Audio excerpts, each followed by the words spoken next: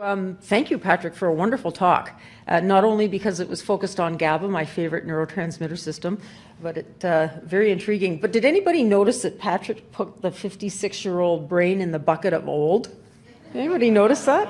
Oh, but that doesn't apply to any of you. No. There are variations. You guys all have young brains. Yeah, there you go. That didn't escape me. So I've renamed this preclinical studies.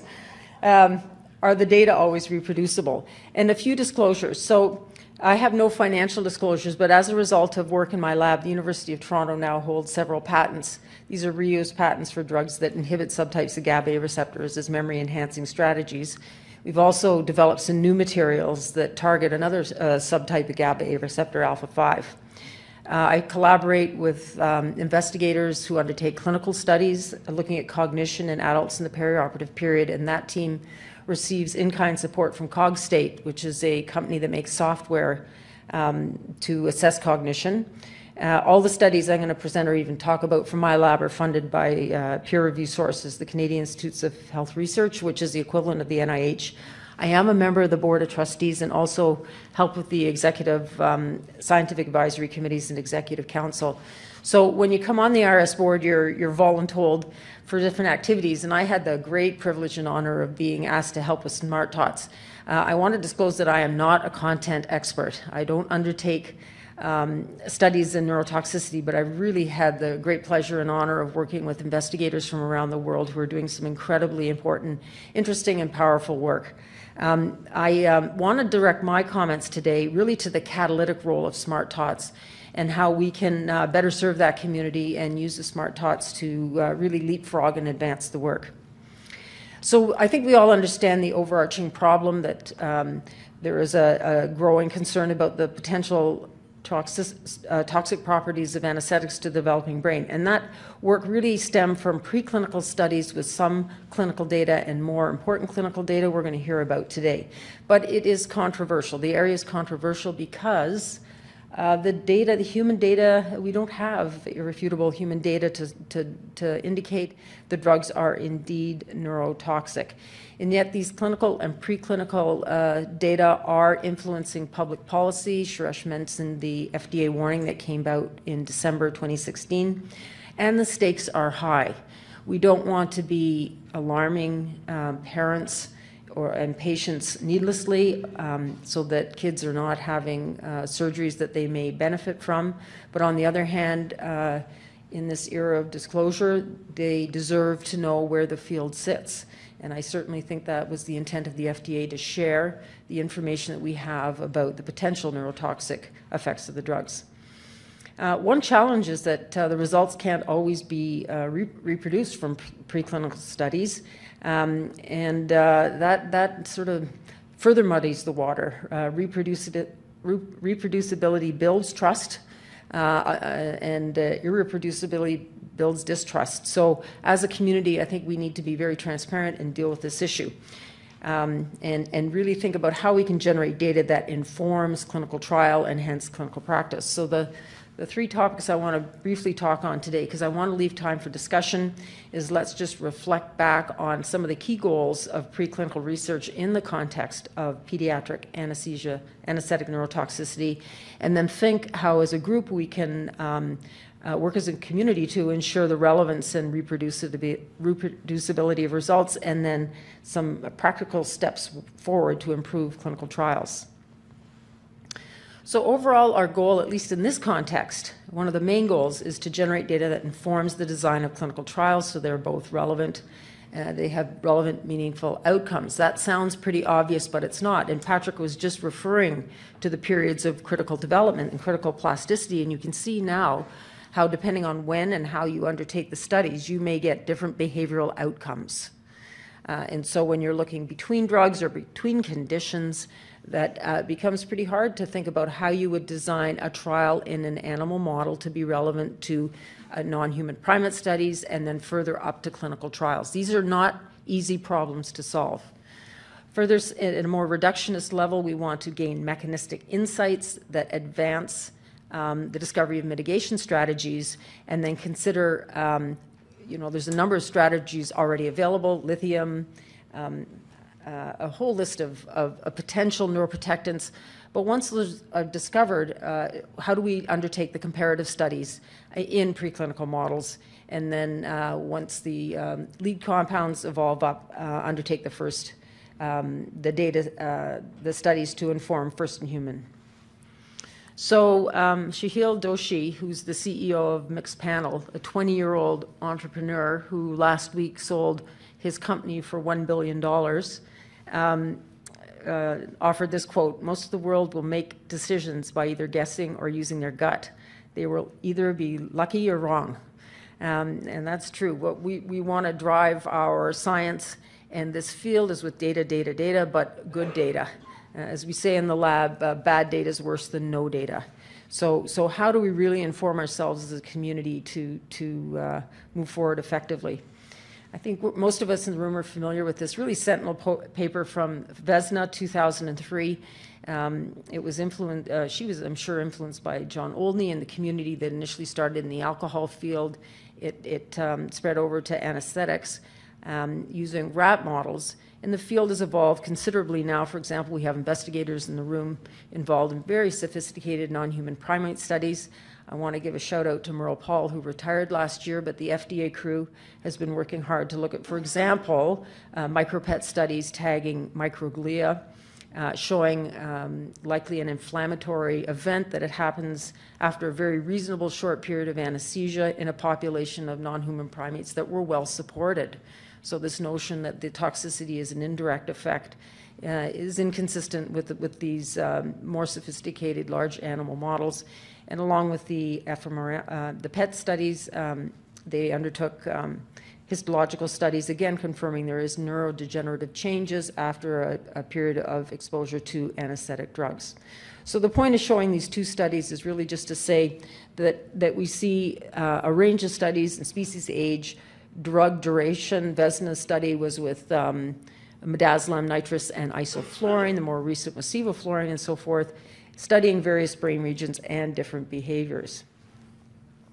So in a sense, the field has evolved from very committed, highly skilled investigators working in different areas, trying to work collectively to move the field forward. But the question is, can we work more in a more coordinated manner?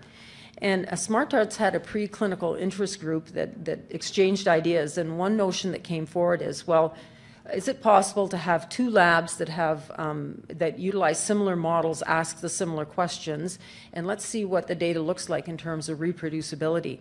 And the question that was asked was, does dexmedetomidine, an alpha-2 agonist, itself have any neurotoxic properties, or does it have any neuroprotective properties against sevoflurane-induced anesthesia? And there was, in a sense, some urgency about addressing these questions because the trials are already underway to look at whether DEX is neuroprotective. So there's the T-Rex trial led by Andrew Davidson, and Dean Anadropoulos has a DEX trial, which I'm sure we're going to hear about during discussion period. So folks are already thinking that DEX may be neuroprotective. It is anesthetic sparing in the sense the GABAergic drug doses can be reduced.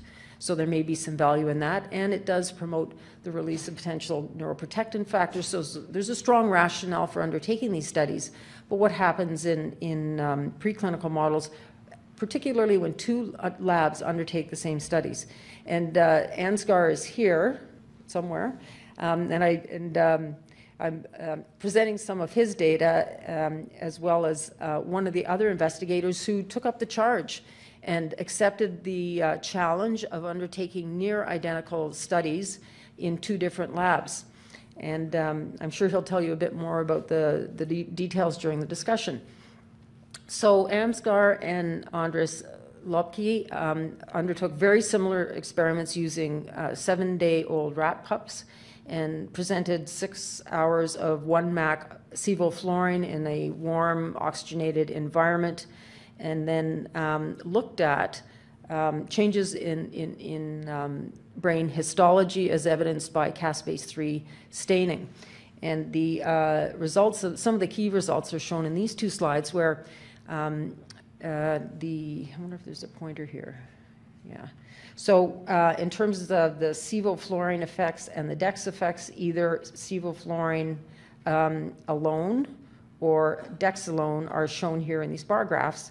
And first of all, DEX had a modest but not significant effect, except at the higher concentrations, on caspase-3 staining.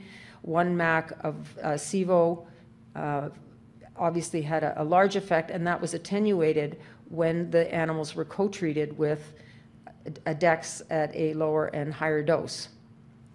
Is that fair, Ansgar? That's one of the main findings. In contrast, what Andre's lab showed was, again, DEX alone had a little effect on caspase-3 staining, same endpoint, a slight increase at the higher concentration, and he used a dose that was higher than Ansgar. But interestingly, when we look at the effects of SIVO plus DEX, which is shown in the red bars, there was an increase in caspase-3 staining in animals co-treated with DEX. Now, there were some methodologic differences. For example, Ansgar, I think you euthanized the animals under deep anesthesia immediately after the 6 hours, whereas just reading through the papers, Andres allowed them to recover for 30 minutes and then gave them a ketamine xylazine euthanasia and then section. So there were some probably minor modifications between protocols, but overall the 6-hour insult or duration of anesthesia was the same. And Ansgar team did something which was very important, and they looked at the blood chemistry, and both teams reported physiologic parameters. And you can see here, this is 1 MAC of anesthesia after 6 hours, and the animals are acidotic, hypercarbic, with base excess shown here. And that was exacerbated when the animals were co-treated with DEX. As shown here, I guess one of the indicators is PaCO2, which increased dramatically, and there was a marked reduction in respiratory drive and higher mortality with this combination of animals, drugs. And the mortality data from the two teams are shown here, Andres and Ansgar's here. And that, I think that's where you see the biggest variability between the data sets is in mortality. Here with this combination, 0 to almost a quarter of the animals, let's say almost 20% and 50%, and you can see here that all the animals in Ansgar's group died, half in the other. So that's quite a marked difference between the labs, and yet the experimental design was agreed on and carefully executed. So I think that's very telling about some of the challenges we're going to face as we move through looking for mitigation strategies. But I really want to thank them for doing those experiments. There was a call for proposals, and those two teams stepped up to the plate. And I think they really did us a favor in forming the field. And we'll take some lessons from that as we move forward. There was a very nice editorial that accompanied the publication of those studies in the British Journal of Anesthesia by Jeff Saul and Dr. Lutzkitz, and I encourage you to read that editorial. And the suggestion was, as the field moves forward, as we evolve, the neonatal rat pup might not be the best model to look at implementation strategies or mitigation strategies given the physiologic perturbation. And the request went forward to shift to larger animals, guinea pigs, piglets, non-human primates, at least for when you're trying to imply that the drugs themselves, independent of the cardiorespiratory changes, are causing neurotoxic effects. And then ask investigators to pre-disclose their protocols to prevent cherry picking of data, non-disclosure of mortality, and adhere to reporting guidelines such as the ARRIVE guidelines criteria. That is, it's almost like the consort diagrams and reporting structures that are available for all clinical trials, which we all embrace now. We develop the same or adopt the same standards for preclinical trials, especially in this field where I say that, again, the stakes are high. So the notion of reproducibility is not unique to anesthesia research. And in 2013, Nature, the prestigious journal Nature, had a number of papers dealing with the challenges related to reproducibility in data sets. And they introduced a life science checklist for authors where they expect very broad disclosure with the data sets, full publication of data sets. and detailed methodologies, and they relax the guidelines, online guidelines in terms of word limits for methodology. And I think this is something that we as a community really need to think about. We have to find a way to share the details of our methods. And we'll talk about sources of variability, but this is one that we can do something about, is simply disclose the details of the experiments we're undertaking. So there's two big concerns related to variability, experimental variability, and that's something we can do, at least we can disclose and be transparent, and of course biologic variability, and that gets a little trickier. And I'll just, in the interest of time, focus on experimental variability, because this is something that even in my own lab that we've seen the challenge. So we've been using a certain behavioral assay, object recognition, first published in 2012. So the last seven or 8 years, we've been using a test that seems intuitively very simple, and you'd think, boy, we shouldn't have much trouble with that.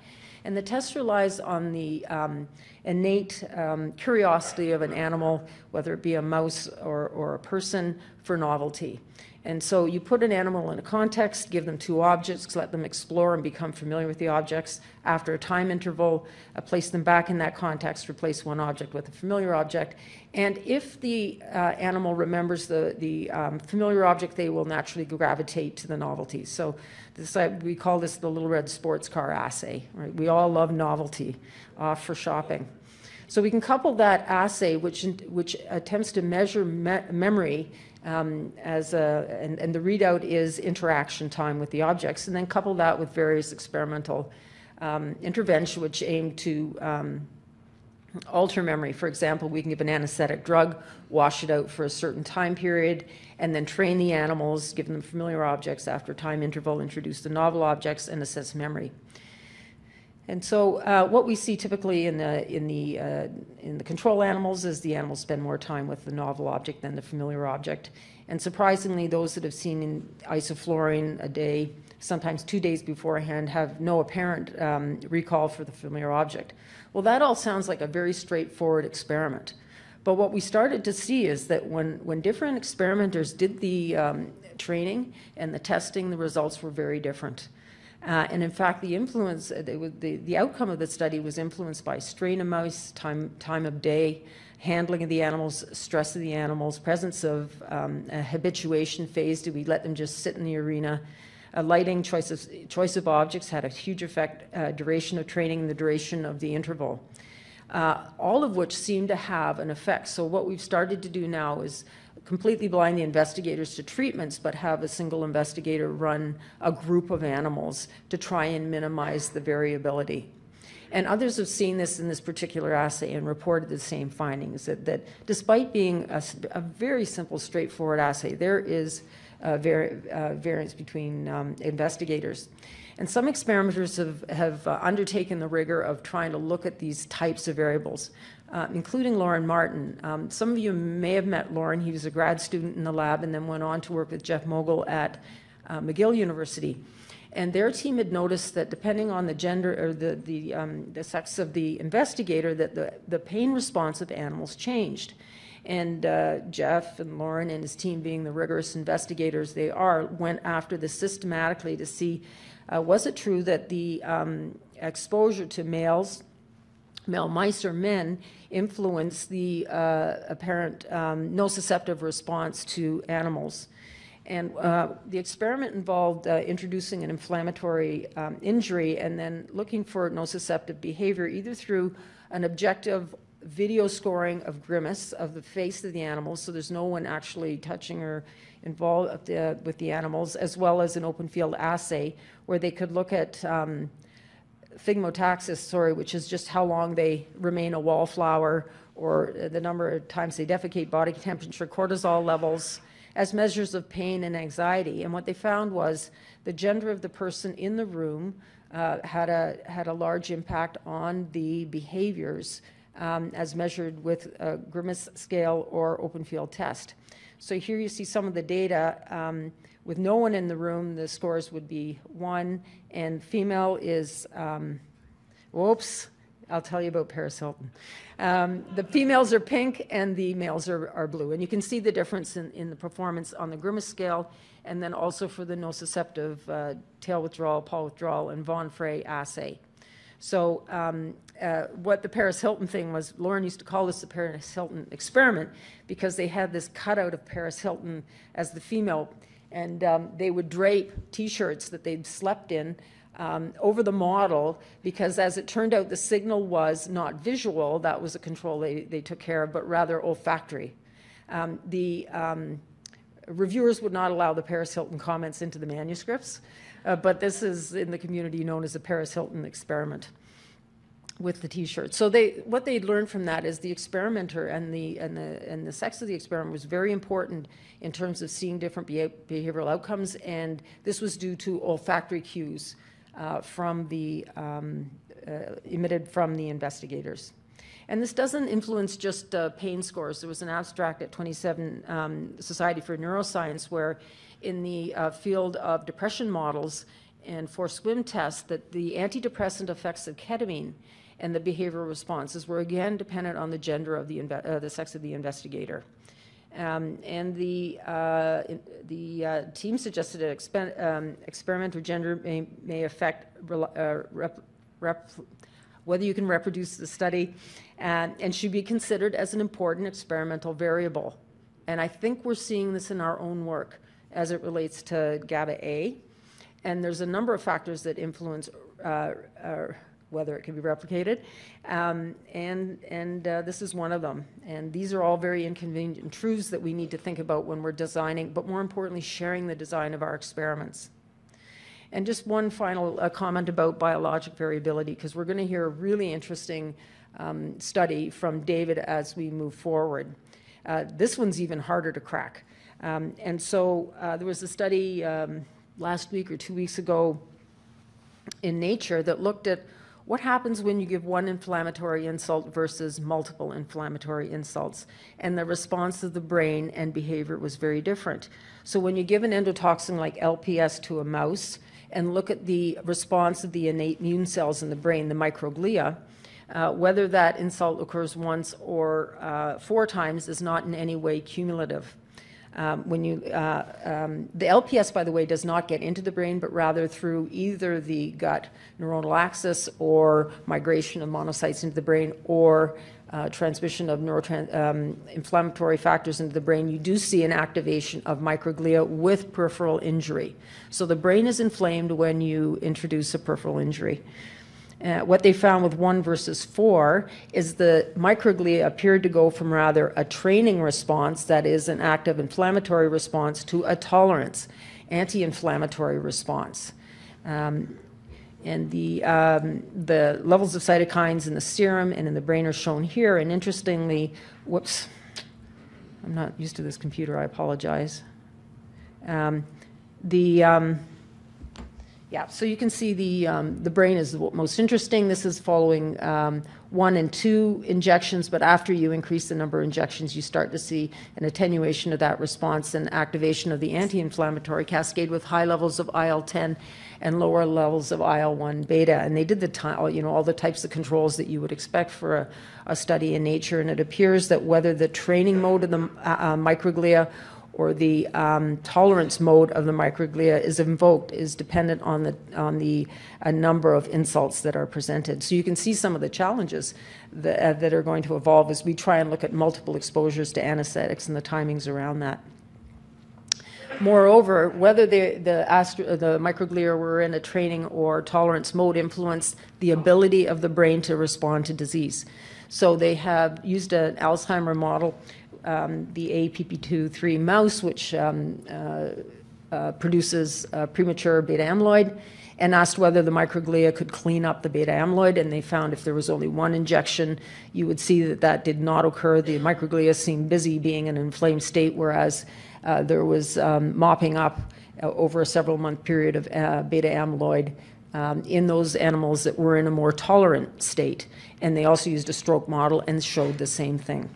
So this is just a comment that the biologic variability, especially as we move into multiple anesthetics or prolonged anesthetics, is going to be intriguing. So how do we solve this issue about reproducibility and transparency as suggested by this, this magnifying glass? Science, again, as well as nature, has been talking about this, and I think it's about transparency and trying to get the details out. This was highlighted in 2016 with Jim Eisenach's comments in anesthesiology about improving our transparency and reporting of design and data sets. And so hopefully today, and as we move forward, we'll have a conversation about how that happens. And some of the editorials around Ansgar's and Andres' papers deal with this. And I'm sure Lena is going to be driving this as well, looking at, number one, coordinating a bit of a roadmap for both the clinical and the preclinical teams. We all have our various areas of interest, but trying to coordinate efforts, especially replicating key findings, maybe getting consensus-based best practice and perhaps checklist is what we would expect as reviewers to see now as the field moves forward and get independent replication of key findings in more than one lab. And measure physiologic parameters in the various models so we can tease out the indirect effects from the actual potential neurotoxic effects and begin to better define injury and mitigation. What does that mean within this field? I think the easy part is through sharing, and that means providing the details when we can through the journals, but perhaps on our lab websites or in separate publications about how we're undertaking these experiments, obviously the face-to-face, and then letting the SmartTots group understand how we can help facilitate this process to move things forward expeditiously, and I think Lena, as I mentioned, is going to play a very big role. The big difference that happened in the last year with SmartTots is we've gone to a content expert now to help lead the team and organize the team as we all move forward.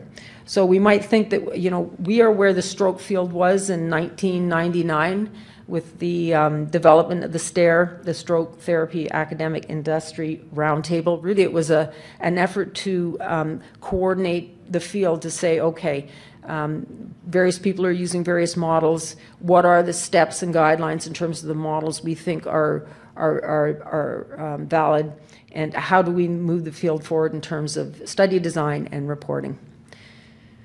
So I'll leave with a quote from a statistician: "In God we trust, all others bring," and I put in good data. So thank you, and I look forward to your discussion at the end of the session. I want to just acknowledge my colleagues from Sunnybrook who support me, various funding agencies, and my lab, and in particular Dianshi Wang, Shaheen Kodai, and who helped with the slides very late last night when I learned this thing was being live streamed, and also Lauren Morton, who's now an independent investigator at the University of Toronto. Great, thank you.